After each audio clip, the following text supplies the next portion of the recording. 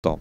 Goed, Sipke Hulshoff. Wat een week zeggen we net tegen elkaar, maar volgens mij is dat ook zo. Ja, een prachtige week. Aan de voorkant hadden we hem zo uitgedokterd. Hè? In ieder geval, dit was het hoe we gehoopt hadden hoe het zou gaan. Nou, en dan, als ik dan even de week snel even analyseer, dan was het jong PSV, waar we heel erg goed hebben gespeeld. Bovenliggend, dominant. Dan komen we midweek Utrecht. Nou, dan weet je aan de voorkant dat het over één wedstrijd gaat, dus die zal ook die avond beslist moeten worden. Nou, dan moeten we 120 plus. En dan is het ultieme ontlading als je hier terugkomt en hier staan 600-700 mensen op ons te wachten.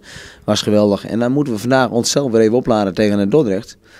En wij hebben ook bewust gekozen om de 2 dagen voor Dordrecht, dus de 2 dagen na Utrecht, om gewoon explosief en kort te trainen. Dus geen slappe hap, gewoon explosief in paas- en trapvormpjes, in positiespelletjes.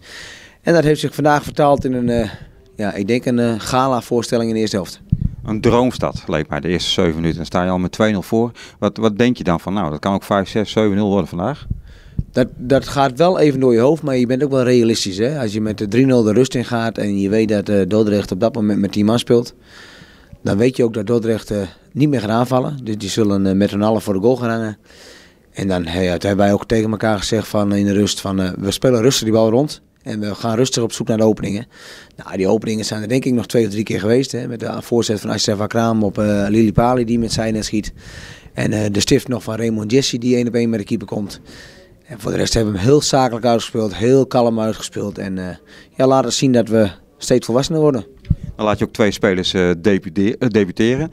Kan je daar wat meer over vertellen over deze 2 jongens? Nou, Daan Boerlagen en Ashraf Akram.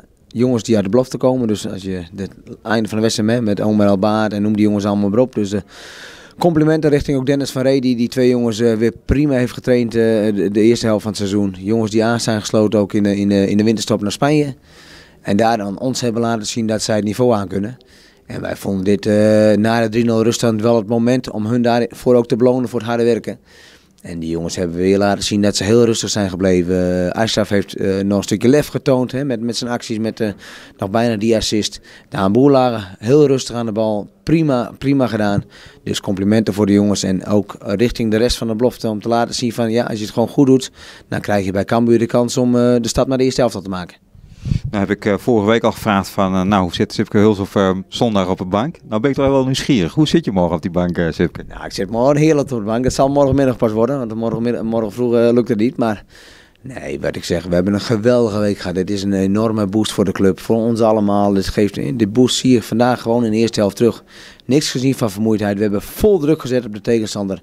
Dat heeft ook geresulteerd in 3 prachtige goals. Nee, de derde was dan wel een penalty, maar wat eraan vooraf ging, dat was natuurlijk geweldig.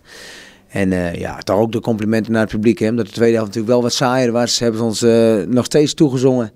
En deze week die zal voor altijd hier blijven zitten. Want zo'n week het is gewoon prachtig. Nou moet ik het toch vragen, anders krijg je zo'n Jack Vergeldertje ooit eens een keertje. Nou stond er ergens in de krant, Montero is belangstelling voor Dorstaat Rens. Is daar iets van waar? Ik heb het ook gelezen en ik kreeg het vandaag ook in mijn mailbox doorgestuurd. Ik heb er vanuit de directie niks van gehoord, dus zolang ik het niet weet zal het niet waar zijn. Maar vandaag speelde hij weer een gigantisch goede wedstrijd. Dus ook laat hij weer zien van hoe goed hij kan voetballen. Dus dat er eventueel interesse voor Jamir Montero is, dat begrijp ik wel. En eventueel Hemmers zou ook weg kunnen.